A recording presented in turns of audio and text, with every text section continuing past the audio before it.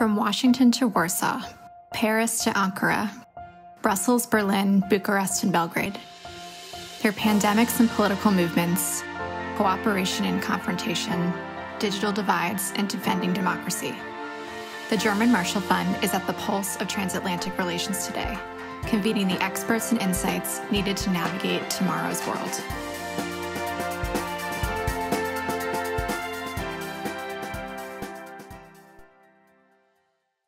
I'm Chollet, the Executive Vice President at the German Marshall Fund of the United States. And it gives me great pleasure to welcome here for this book talk my friend Suzanne Nossel. Suzanne is the author of a wonderful and very powerful new book entitled Dare to Speak, Defending Free Speech for All. And I read this book as an ebook, and so I have only a paper version of the cover. There you go, Suzanne. But that's what it looks like. It is a very, very important book, particularly for this moment where debates over free speech have been roiling the political conversation, media organizations, businesses, think tanks, as well as table conversations among families. And in this book, Suzanne helps unpack the idea of free speech, but also, very importantly, I think offers some very practical lessons and advice for how both those of us in the political debates, public debates, should exercise free speech, conduct it, but then also be on the receiving end, and how we should be able to listen better when it comes to free speech. Suzanne touches a lot of very important hot button issues in this book, and she does so with great care and great insight. She's the CEO of an organization that champions free speech, PEN America, and has great experience in and out of government, working on human rights and free speech issues, holding senior positions before joining PEN America, senior positions at Amnesty International and Human Rights Watch. So I can think of no one better to have join us today to talk about this and to write about these issues. I should also mention that Suzanne is an old friend of mine. We've worked together for many years in government and out of government. So it's a great personal pleasure to welcome her here to this virtual book talk. So Suzanne, it's great to have you. Welcome. If you're muted, I think. Thanks so much. It's great to be here with you, Derek, and I really appreciate it. I think we may have last seen each other one of the times was a book event for your book. That's right. Here at my apartment. Yeah. That's right, exactly. So unfortunately, it's not quite as good to return the favor here over Zoom, but I'll do my best. Yeah, well, Suzanne, what I wanted to do to start out, and we're going to have a conversation, and then we'll open it up to the audience through Q&A, the Q&A in the chat function. But really to talk about, as a way to talk about the book itself, like the title, Dare to Speak. I know a lot of thinking goes into book titles, and there's a lot of meaning packed into that. And I think in particular, I was noting both the title and the cover itself with the red line through the word speak. And so use that as a way to talk about, why you wrote this book about free speech, why now, and what you're trying to do with this book. Yeah, sure. I'll talk a bit about that, and then I'll come to the title in a moment. So this really grew out. It's interesting because PEN America, I've been there for sort of six and a half years, and I'd say for the bulk of that time, or maybe half that time, we were principally focused on threats to free speech overseas. And the idea was we were an organization of writers here in the United States that could use their voice to speak out on behalf of those who paid the highest price, whether in China or Iran or elsewhere, for what we here in this country were used to doing freely. And over the last 4 years, that mission has changed. And I would say that the America in PEN America took on added significance for, sort of reasons obvious and maybe less obvious. Trump has had a lot to do with that, and we've stepped up dramatically our work on press freedom rights, assembly rights, disinformation. But we also became concerned about another set of threats to free speech. And this grew out of work really on college campuses that started several years ago with, I'm sure some of you remember the conflagrations at Yale and the University of Missouri, and then kind of cascading to Berkeley and Middlebury and other places, violent confrontations in some instances. And we started to look into it. And what I came to as part of that examination was that there was a brewing tension between the drive to make this country more equal, inclusive, just, anti-racist, and robust protections for free speech on the other side. And that these interests seem to be coming into clash. And the classic example was, a speaker like Charles Murray, associated with a book widely considered to be racist. It was a book,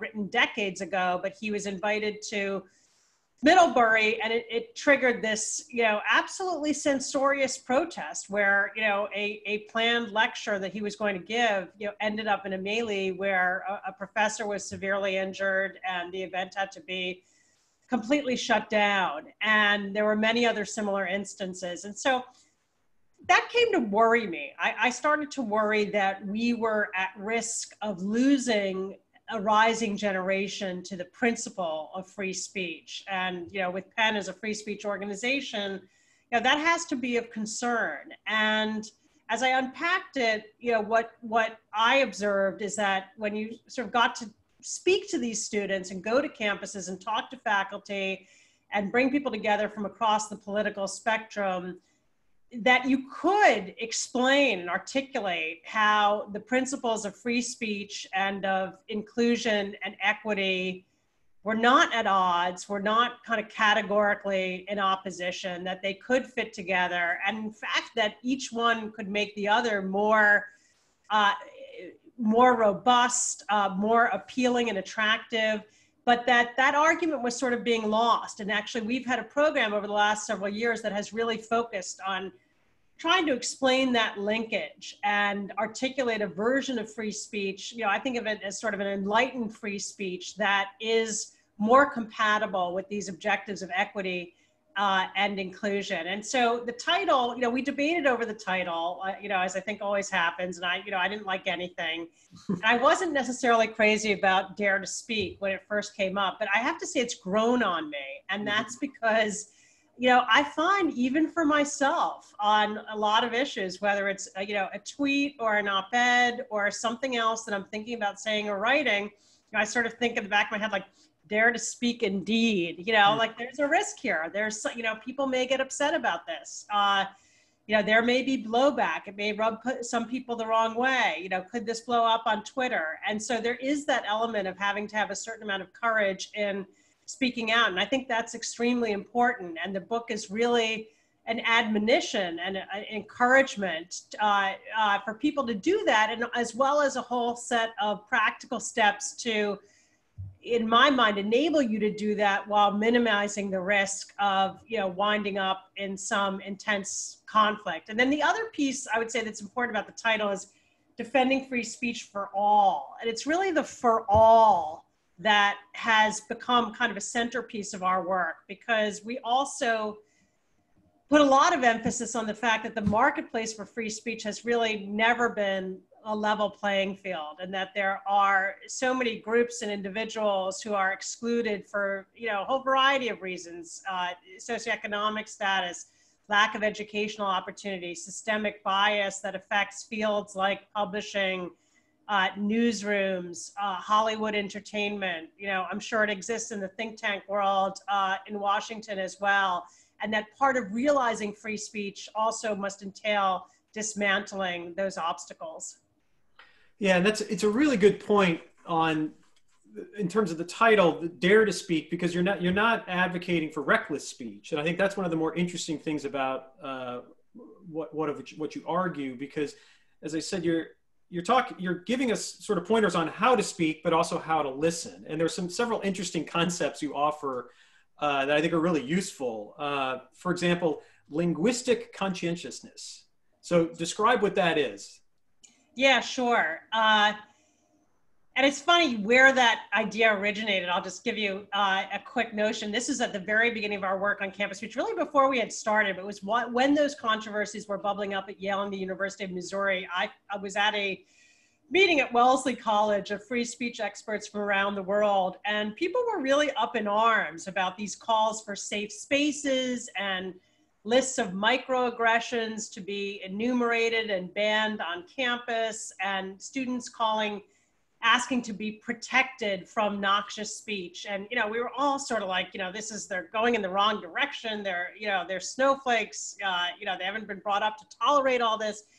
And then there was a student who was in the audience who put up her hand and spoke up, and she said, what's so wrong with asking for linguistic conscientiousness? And she just kind of struck me as this very level-headed, calm young woman. It turned out she was the president of the student body. And for me, that was like a moment that clicked, because what I could see there was that these were absolutely rational, kind of middle of the road young people who were recognizing that for some classmates, there were vulnerabilities to speech that were genuine. And so linguistic conscientiousness, as I set out in the book, is essentially the responsibility that I think we all have to consider who is in our audience. When we're speaking today, this is not the 1950s where you're publishing a letter to the editor in your local paper, and you can assume that just about everybody who reads it was educated, raised the same way that you were. That's no longer the case. You post it on social media, it could blast all over the world. And even here in this country, our population is rapidly becoming more diverse, and we have to take account of those differences when we speak and consider how our language, our choice of words, the metaphors that we use may strike different people. And that could include people of different genders, people with disabilities. I sort of using the phrase, which I sort of like this phrase, but I also realize how it's problematic just to, stand up for human rights. Well, that implies, the ability to stand up. And so for disabled people, that's considered an exclusionary phrase. And so maybe if you're writing to a broad audience, maybe if I'm writing in a book, if I'm signing someone's book and saying, thank you for standing up for those who dare to speak, maybe that's okay, writing to that one person. But if I'm speaking to a broad audience of all sorts of people, maybe I want to pick something different that is not going to exclude or rankle in that way. And so, there are all sorts of ways you can familiarize yourselves with how these norms are changing. And, things do change. Pronoun use, is something that a lot of us have had to get up to speed with, in the past few years. And, initially there's sort of this unease and, people are saying it's ungrammatical and, kind of resisting it, using people's first name rather than a non-traditional pronoun, but really this is about accepting people for who they are, calling them the way they want to be designated, and a matter of respect and a step toward a more inclusive society. So that's sort of what I set out. And I try to make it sort of simple and straightforward in terms of how you can be conscientious without tying yourself up in knots. Mm-hmm. And I think this important concept of duty of care, which you outline, which is this linguistic conscientiousness is part of that, of course. And I guess on the other side of it, though, there's this question of what happens and what are the consequences when there is a deep lack of linguistic conscientiousness. And this whole issue that you get into, which is written about every day, this idea of cancel culture, the idea that certain speech is so over the line that the severe consequences are warranted. And you talk about how complicated that is. And I'd like to, for the audience to talk a little bit about how you think of that. Just yesterday in the New York Times, I read an article by a journalist who'd written a lot about cancel culture over the last several years, but was writing an article saying they never want to use the term again because of the lack of nuance in it. But nevertheless, you do acknowledge, as we all do, that there is certain speech that is off limits and should be off limits, but that there's an importance for, you talk about intent and context. So I guess, when are the call outs justified to your mind? Yeah, sure. I mean, I do think the term cancel culture is used so elastically, it's become almost meaningless. So, on the one hand, it's a Harvey Weinstein and a Bill Cosby who are canceled. On the other hand, it's, a professor who put out one errant tweet and, is facing the wrath of the internet because of it. I talk about settings in which I think call outs are appropriate and ones where I urge calling in, which is a more private version of sort of taking someone to task for something that they've said, but in a much gentler way. And I think there are many circumstances where that private call in, taking someone aside or sending them a little private email instead of the reply all, or picking up the phone even and saying, the way you worded that could be construed as dismissive to our interns, or, giving that gift. There's a recent example of a top editor at a magazine who was used to giving out the elements of Strunk and White's The Elements of Style, as a kind of gift, but he gave it to his Black assistant, and it wasn't well received. It was sort of seen as a, commentary on her writing skills. And, perhaps that's something, if someone had noticed that, the person maybe who was ordering the gift, it could have been gently pointed out. And I think a call in is appropriate where you think the person may be receptive, where you don't think they're intentionally wanting to cause offense or behaving recklessly with the possibility of causing offense, but that they are basically a conscientious person who is unaware of, that something that they have said or done may be received the wrong way. And, where you think the behavior can be corrected, maybe there's an opportunity to apologize or to pull back. I think a call out is appropriate where you think the person is recalcitrant, that they're not, they're not going to listen. They're, either willfully or negligently, speaking in ways that are likely to offend, where the offense has already occurred, where, someone has said something in front of a classroom and 100 people have heard them, then you kind of do need to speak out, because there may be people in that audience, if it was a sexist comment, who felt wounded by that, isolated by that, marginalized by that, and stepping up and being an ally, signifying that is not considered acceptable, that there are people who are on the side of those, that this was heard and listened to, and registering that objection publicly, I think is important in that context. And, the question is really, do you need that element of shame? Like, is there a reason to shame the person? I think where you think it's inadvertent, accidental, maybe clueless, I don't think shame necessarily helps. Somebody becomes, and I also worry about the chilling effect of it, because if you experience shame as a result of an inadvertent offense, maybe there's something good about that, because you have a heightened conscientiousness then, going forward of what the taboos are, and you'll be more careful. But there can also be a real kind of closing down where it becomes fearful to speak out. And you just sort of think the better of talking about controversial topics, because there's such a great risk of stepping over some invisible red line. I think a lot of people feel that right now. I mean, there are a lot of topics, like race, that are just really hard to talk about right now. I give an example in the book of Me Too a few years ago. This very funny Saturday Night Live skit where they're trying to talk about Me Too, and each person's like, well, I think that, and then the other person sort of goes, wait, watch out, sort of like nobody can get a sentence out, because you're so afraid that, there's just no way to put what it is that you have to say that isn't going to end up, getting someone's back up. So I think that's a situation that we want to avoid. And through conscientiousness, through openness to forgiveness, through calling in where appropriate, we can lower the temperature and make it more possible to talk about all sorts of things that really, we really need to discuss. We need to be able to talk about race and sexism, and all of these other issues. They cannot be off limits. Right. And the other interesting point you make that's related to this is this question of harm, and the idea that hurtful speech can do harm, of course, but you do state very clearly that although it can cause genuine harm, that we don't want to overstate that all the time. And I mean, that itself is a controversial statement, I think, today. And talk about that a little bit. I mean, how you're thinking around that, and how do those lines get drawn, and who draws them?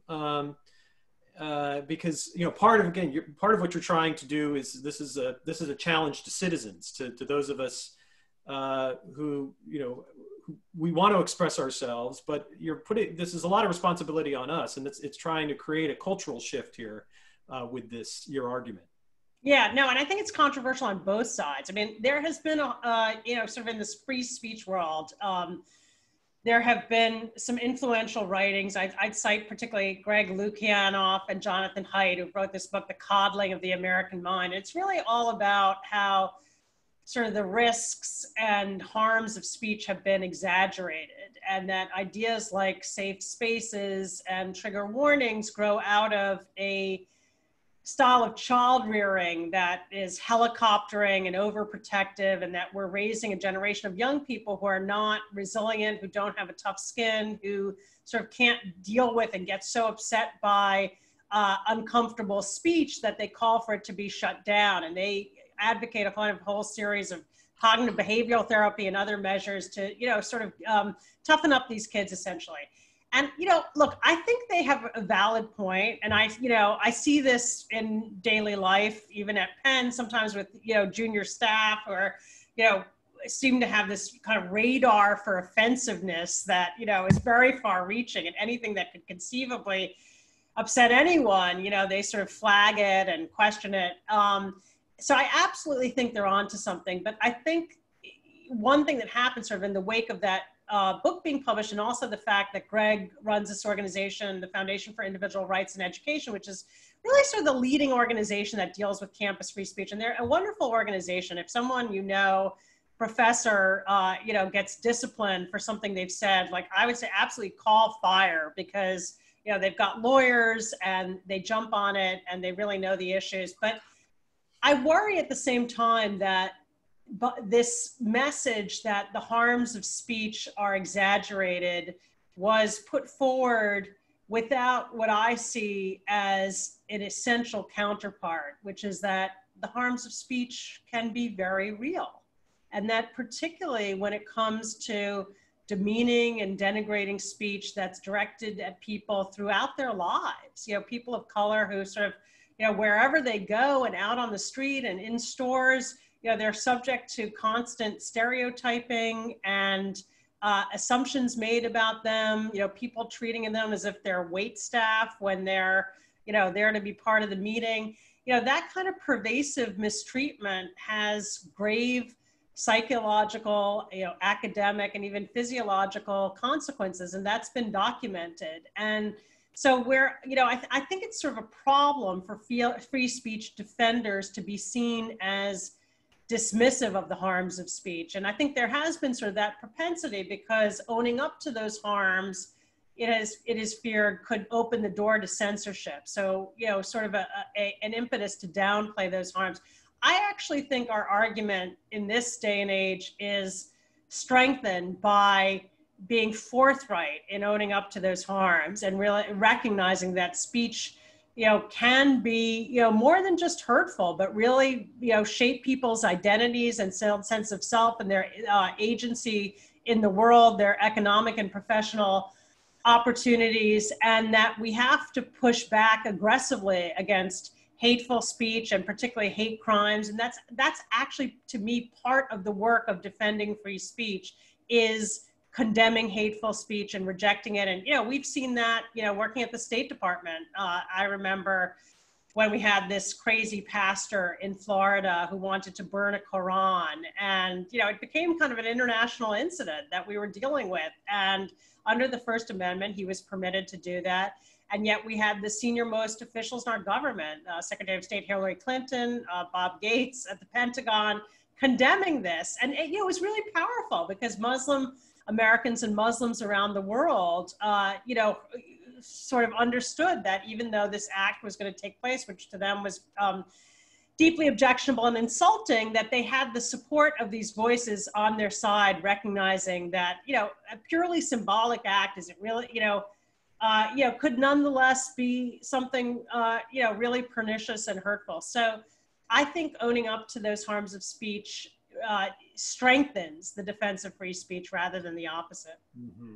I definitely want to get into the international dimensions of this in a second, but before I do that, just to focus once more on here in the US, one thing that I thought was very interesting in your book that I found myself reflecting on is the evolution politically of the idea of free speech. And I'm thinking back, probably when I first heard about the free speech movement, it was associated with Cal Berkeley in the 1960s, the civil rights movement, which put free speech really on the map, I think, in our political consciousness.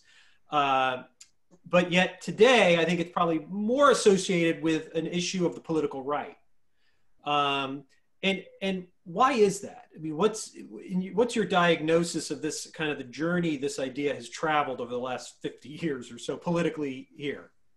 Yeah, I mean, one of the arguments I make is that, is really directed toward the left and focused on how free speech protections have over time been most useful for whether it's, dissenters or communists or labor organizers or, the early reproductive rights movement or draft resistors. Those are the people who have been most vulnerable to government encroachments on free speech and have gotten the most benefit from free speech protections. I think, when it comes to sort of civil rights and anti-racist activism, I think it has to do with the fact that decades ago, during the Martin Luther King civil rights movement, they were working on dismantling structural barriers to equality, getting the schools and the lunch counters and the buses integrated. And now we're at a different level where, there is that formal equality within our institutions, and we're trying to tackle this much more subtle and I think stubborn layer of individualized bias and, how we look at each other and treat each other and, what ingrained perceptions we have of one another based on race. And so it implicates speech in a very different way, whereas years ago it was about the right to go out and demonstrate and march through the streets of Selma, Alabama, over the Edmund Pettus Bridge. Now it's about, how people are treating each other in a dining hall or a classroom or a job interview. And so their, speech rights were what, supposedly stop the police from interfering with your ability to express yourself and to advocate and to protest and drive media attention. So free speech protections and press freedom protections were extremely important for that. Whereas today, free speech protections, seem to safeguard this noxious speech that interferes with the attainment of this next level of equality and inclusion. And one point I've made over the last few months is that actually the protests over the murder of George Floyd and others have, kind of brought to the foreground just what a hefty stake the left has in free speech protections. And, Donald Trump has made that so plain by being clear about what he, wanted to do in response to these protests, what he would have done, had it not been for certain institutional and political constraints, rooted in the First Amendment. So I'm hoping that kindles kind of a new awareness to some degree among young progressives that they do have a stake in these rights. Well, I'd like to move now to the international dimension of this, and also to integrate in some questions from our listeners. And one of them comes from, I believe, a former colleague of yours, Ricky Goldstein, who says that this American notion of free speech is at odds with the international human rights, legal right to free expression, which is more restrictive than we have here. And of course, we're the German Marshall Fund, and many viewers from Germany, and Germany has very serious restrictions on free speech for very good reason. So I guess the question is, and this is what Ricky asks, is isn't the internationally recognized definition what the critics of American free speech absolutism are calling for, even if they don't cite it? Yeah, And that is in international human rights treaties, that allow governments to also restrict speech on that incites racial hatred or discrimination or violence, of course. But how you see this, the debate unfolding here about free speech with this broader debate within liberal democracies, particularly those that are more restrictive than the United States on these issues? Yeah, no, I mean, I think it's a good question, and I think you're right that at least theoretically adopting something closer to the international legal standard, which gives more leeway for governments to police speech, would be in line with what I think a lot of young people sort of think they want. And this is an issue that, I dealt with a lot, and we can get to it in a moment at the State Department, that particular divergence between the international legal standard for the protection of free speech and the US First Amendment standard, which is more protective.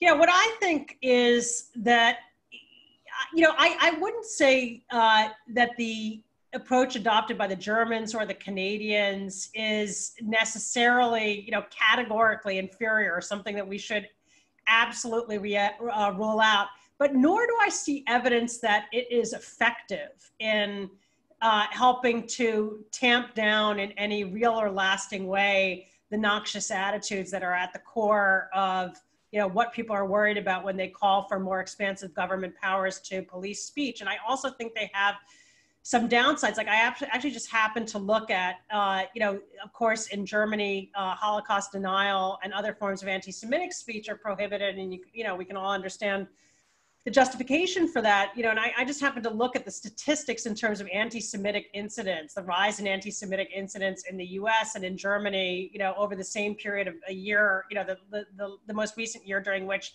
those statistics have been reported. And like the increase is exactly the same. Like it's gone up like 12% in the US and like 13% Germany. So are those German laws, managing to scrub this out? It doesn't seem that way. And I know, within Germany, there are serious concerns about rising resurgent anti-Semitism and other forms of extremism and radicalism. So I don't see that the laws work. There may be the occasional prosecution that gives someone a sense of satisfaction, but when you're talking about sort of, what is it going to take to get at the root causes of bigotry, I don't think these laws are the answer. And then the other thing that we see is sort of, the question of who implements and applies and interprets these laws. And I think when young people here in this country call for more expansive government restrictions on speech, they're sort of fantasizing about like a Thurgood Marshall, AOC, RBG, Barack Obama, oracle who would decide, what is bad speech and, get rid of, exactly that which we'd rather not hear. But that, of course, that's not how it would work. I mean, right now it would be the Trump administration, the Trump Justice Department that would be responsible for those prosecutions, would be judges of varying political stripes who would interpret any such laws. And I think, when you afford that discretion on balance to government, it's going to be used in self-serving ways to protect the prerogatives of that government. And, we see that in Germany and many parts of Europe, that they're kind of these examples that many people view as sort of going against the nature and spirit of these laws, whether it's, suppressing Palestinian speech because it's considered anti-Israel and anti-Semitic, or, in France, the woman who, called out her Me Too accuser and then, was prosecuted for doing that. There are all kinds of distortions in how these laws end up being used. And I think there's no perfect system, but that on balance, we're better off with our more restrictive conception of what government's role is in regulating speech. And, even despite the international standard being different, I would say there's enormous respect for the American standard. I mean, because I had to negotiate this at the UN Human Rights Council. We were often in the position where, we simply couldn't sign on to language that followed international law because it didn't mesh up with our own law. And people actually, sort of understood that. And, in one major instance that I was involved in, the UN resolution actually uses the US standard of incitement to imminent violence. And that was sort of out of a recognition that even though we depart from the international legal approach, that there is merit to the First Amendment way of looking at this. Well, you raise an issue that I wanted to get into, and it's just your experience as a diplomat, working at the State Department, working at the UN on these issues, how that has influenced your thinking on these issues. You alluded to one, just the practical matter of negotiating in the Human Rights Council. But whether there were experiences you had in government on foreign policy that shaped your thinking on these issues, and what you hope that this book and the conversation around this book can help bring to the more international discussion around these issues.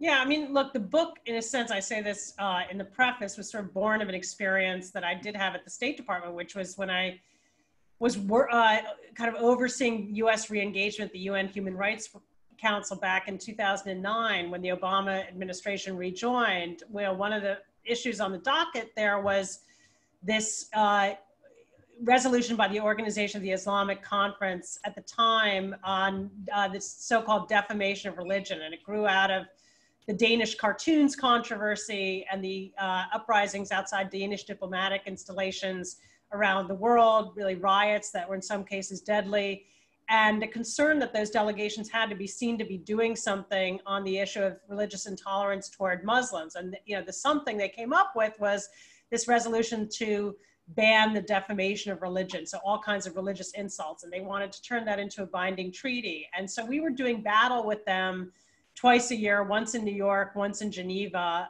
over this resolution that we and other Western delegations saw as a clear infringement upon freedom of speech. And to me, kind of reading into this, it seemed like a ridiculous exercise. We were rallying votes, they were rallying votes against us. At the same time as the Obama administration, as we were no fans of anti-Muslim sentiment. We were sort of doing all kinds of things here in the US to try to address it. And there were all manner of outreach was going on. And so having this fruitless battle, seemed inimical to our goals. And so what we came up with really was a different approach. And the idea of going to the Islamic conference and saying, would you consider getting behind a resolution that would focus on practical measures to actually address this underlying concern of religious intolerance, and at the same time, dropping your agenda to ban and punish speech. And I ended up going to Islamabad basically to present this to the Pakistanis when they were in the leadership of the conference. And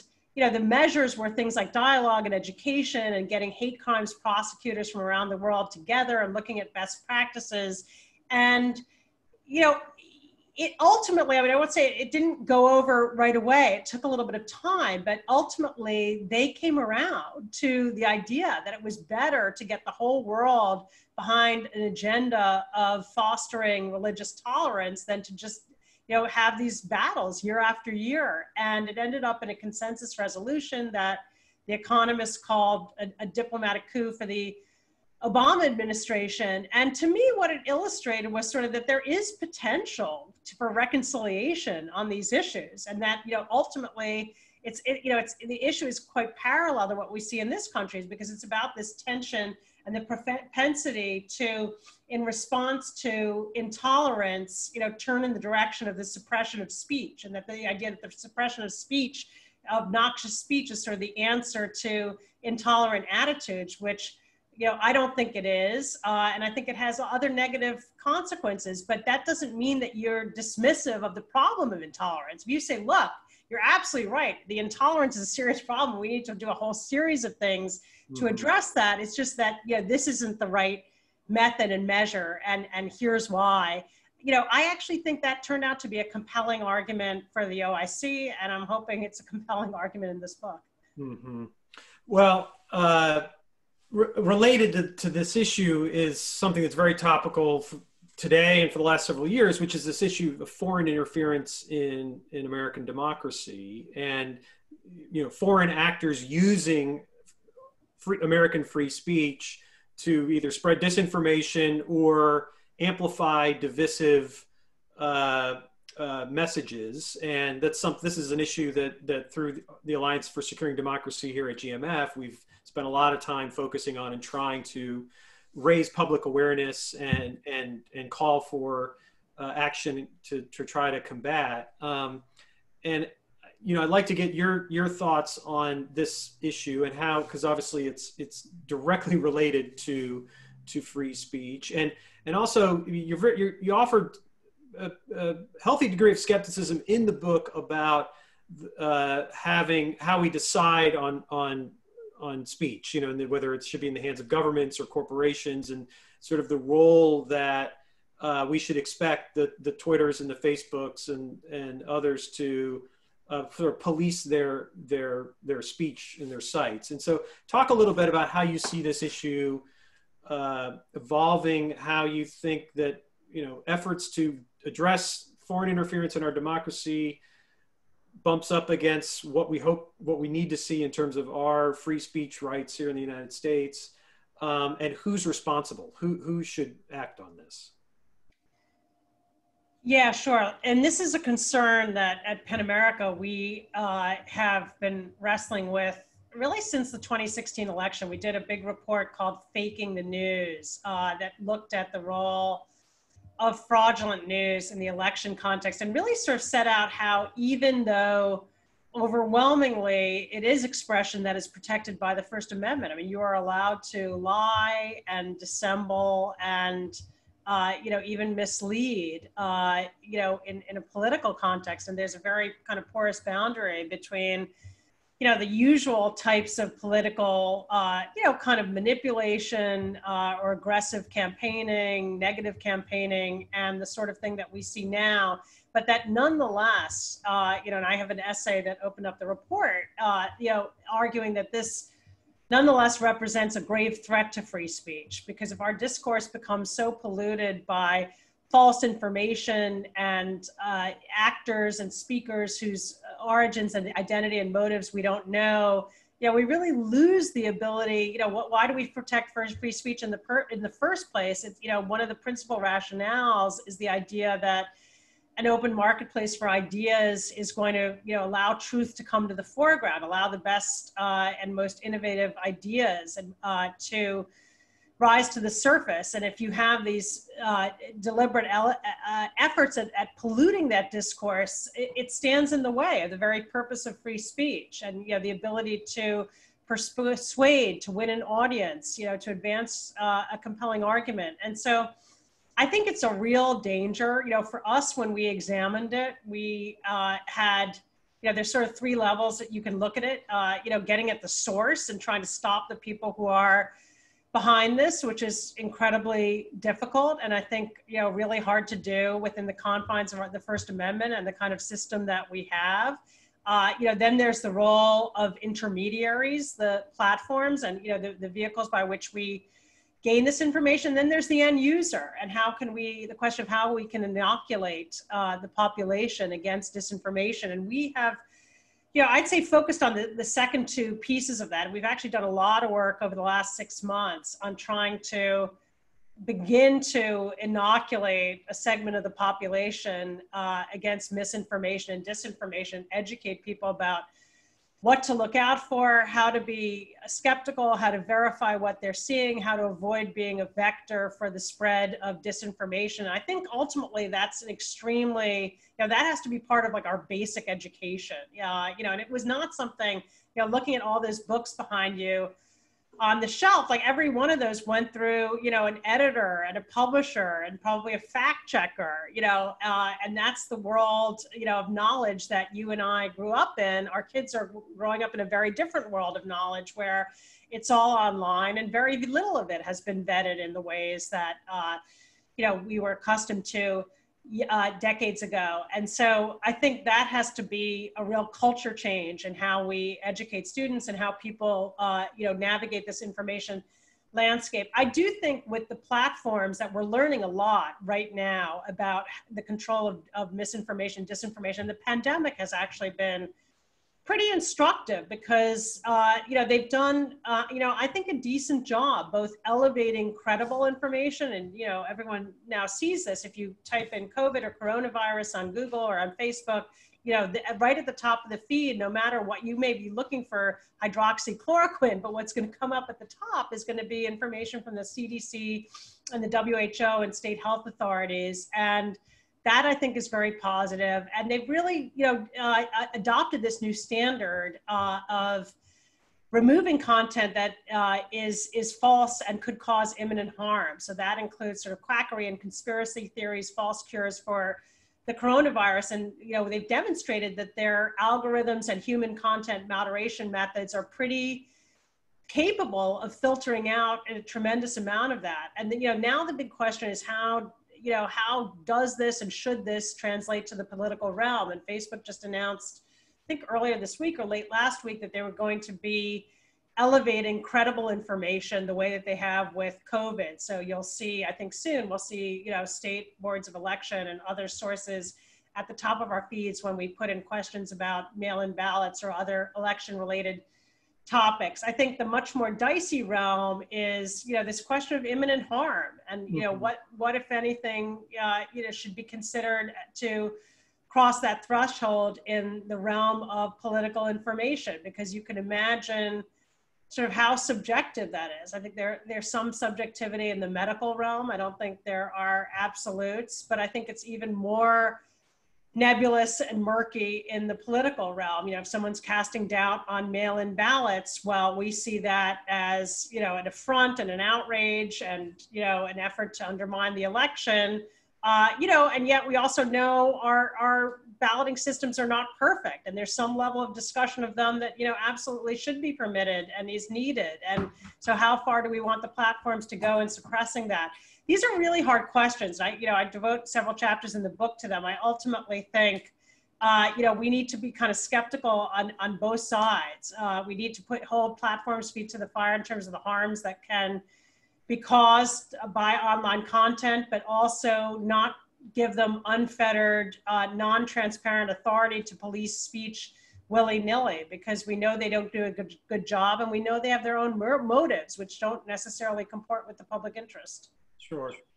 Well, related to this issue and the good work that you've been doing at PEN America on the foreign interference in American democracy and writ large, this is something that's not in the book, but it's directly related to what we're talking about, which is a recent report PEN America has put out on China and Hollywood. And we posted it in the chat for those of you who are interested in it.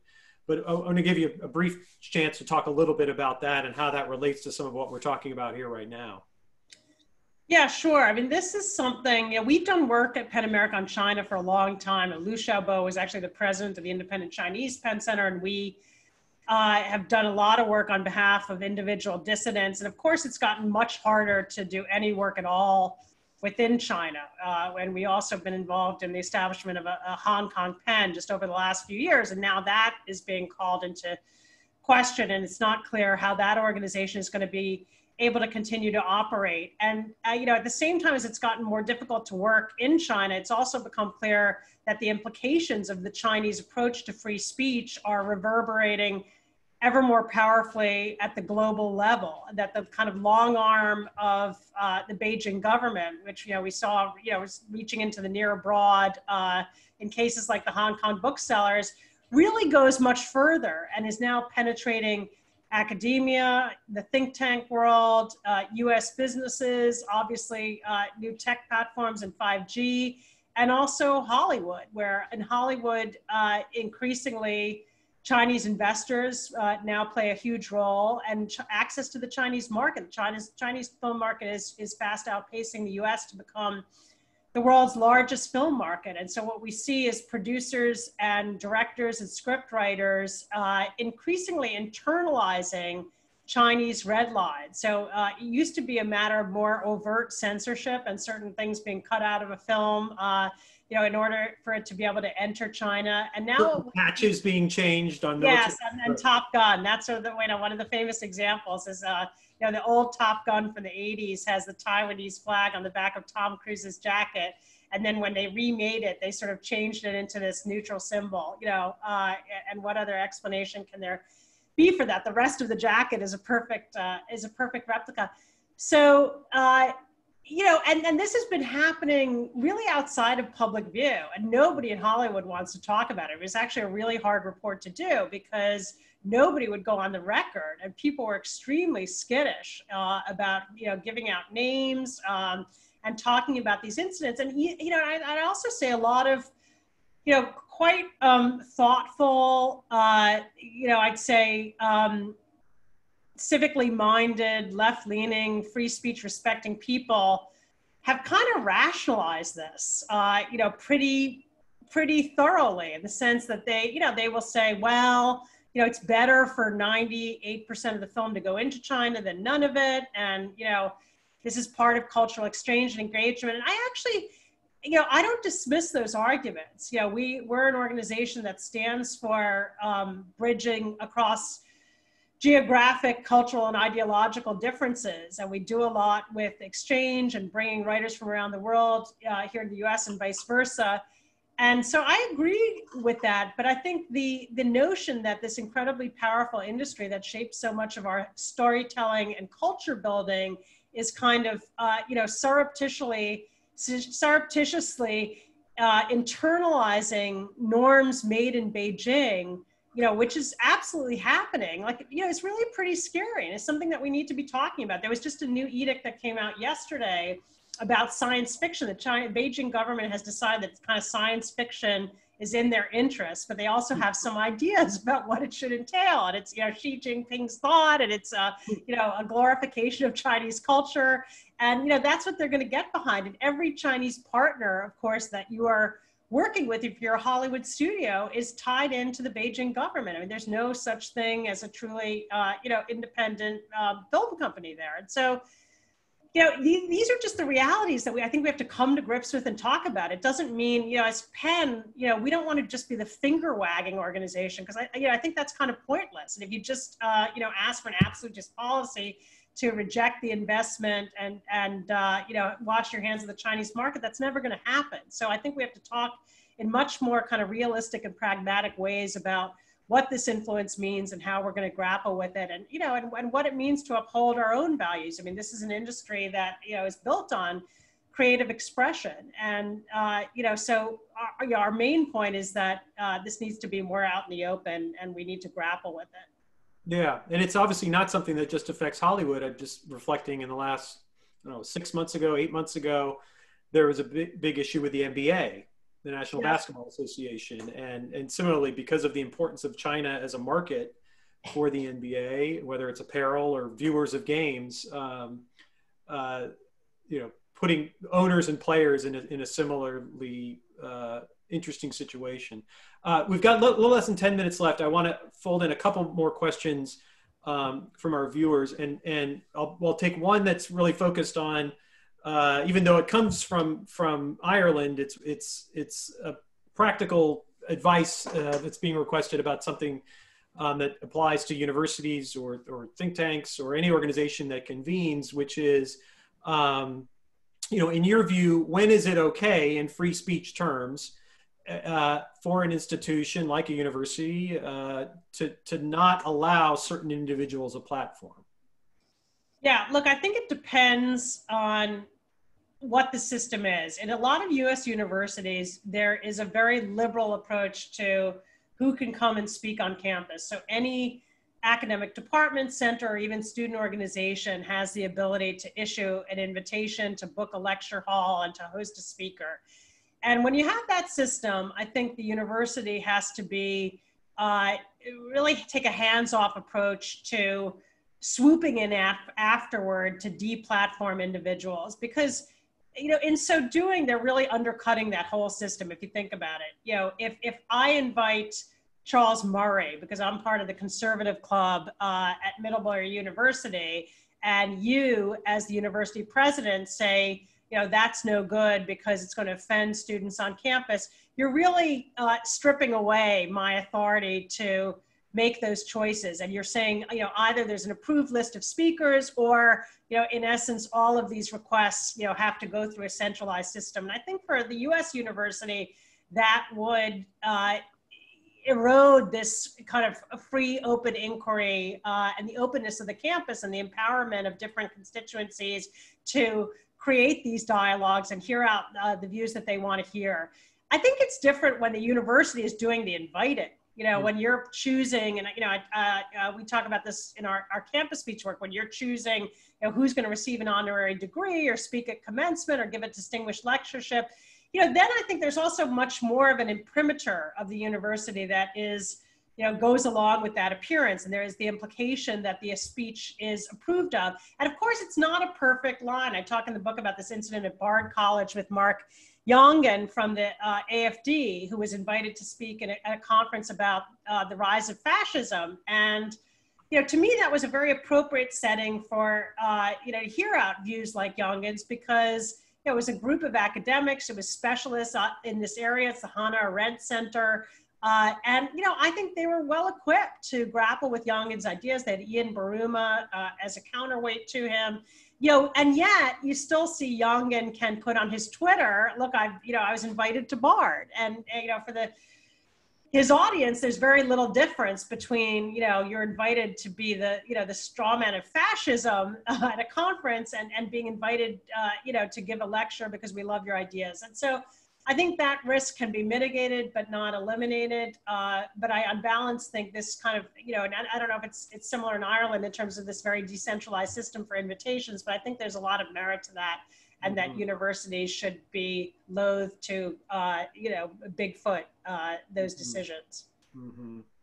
So I guess a final question here comes in from Jonathan Fowler, who, this is back to the issue of disinformation or amplification of divisive messages. And he points out something I'd not heard of, I confess, the United Nations Verified campaign, which is something that I'll check out after this concludes.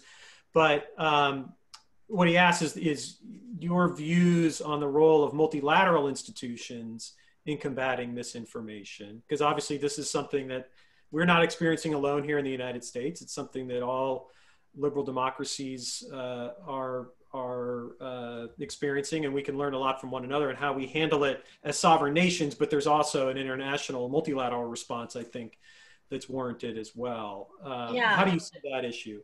I mean, I don't know a lot about the Verified campaign. I know it has to do with COVID, I think, and promoting COVID-related credible information. And, I think COVID is a good, probably a relatively good test bed for some of this, because it is, obviously it's been politicized, but combating the epidemic at this point, I think is a global concern where there are a lot of shared interests, where, I think I would hope ideology and politics comes into it a bit less, and there's more potential to come to agreement about what constitutes credible information. And, what would worry me is sort of in the political context, it's really hard to envision, what potential there is, because you have some governments, for which this is become a prime tool of statecraft. And so, are they going to agree to disarm? Is there any potential for that? I think it's an interesting question to explore, but, right now, it's hard to imagine, that would happen voluntarily. The nature of these multilateral institutions and instruments is that you've got to get, they're only as good as the participating states, and the participating states right now are at the heart of the problem. Right. Well, and it's particularly hard when one of the, I think, key states in trying to garner a multilateral response, at least the head of government, often traffics in this sort of stuff. Right. I know it's a deliberate strategy. I mean, this, so. Yeah, exactly. But I mean, but that's not to say, I think though, nonetheless, norm development is a long process. Sure. And so I think there could be some merit in trying to get that ball rolling. And, it's not the case that you presume that at the outset you're going to have universal agreement. It very often works. You have a small kind of core and crucible of states, and then you gradually work to build up that, what the norms really involve and flesh them out, and then to build wider political support and to isolate those who stand on the outside. So, I think that kind of process is something we should be looking at. Mm-hmm. I mean, of course, the U.S., right now at this moment is not well positioned to lead, but I think it should be on the agenda. Right. Well, Suzanne, we're out of time, but I'm going to ask one last kind of going out question, which is, what surprised you the most in writing this book? Obviously, you've worked on these issues for many years. You, leading PEN America, have done incredibly innovative and important work on free speech and championing free speech. And this book is written with a lot of passion and knowledge, erudition, and well thought through argument. Did you change your mind on anything? Was there something that you said at the very outset that the title itself you didn't like so much, but now it's grown on you? Are there other things that you discovered along the way that as you reflect on your experience in writing it? I mean, there's something that sort of lingers with me, which is, this question of online content moderation and these very thorny dilemmas between both wanting to expunge from the platforms the most noxious and manifestly harmful forms of content, including disinformation that has the potential to perhaps even unravel our democracy, and on the flip side, the concern about giving the platforms limitless powers to adjudicate speech. And what has struck me is no one really has an answer to that. I know something about it, and I researched it for the book, but I've sort of always been kind of afraid, like I'll read articles or I'll listen to podcasts from people who are deeply immersed in it, and almost worried, like, did I get it wrong, or is there something I was missing? And, what I'm struck by is that we're really at a very nascent stage of figuring that out. And yet there is a increasing drumbeat for regulation. I think we will see in a new Congress regulatory moves, and maybe we just need to experiment, because the fact is no one really knows what happens when you pare back Section 230 of the Communications Decency Act, the limitation on liability and the comprehensive immunity that the platforms have. And perhaps the only way to find out is to experiment at the margins of that. But what strikes me about all of it is just that this is the clear kind of next frontier in terms of the future of not just free speech, but so much about our discourse and the way our society works. And I am sort of find myself increasingly persuaded by these arguments that a lot of what ails us, may derive at some level. If you sort of ask, well, why the populism and neo-fascism now? Does this have something to do with the transition to digital communications? And I think it may, and I think we're at a very early stage of figuring out how to, gain control of it in ways that don't backfire. And so, to me, it makes the field of free speech really interesting and just raises big, big questions about how we move forward next, in areas that are, so crucially important and yet have such looming uncertainties.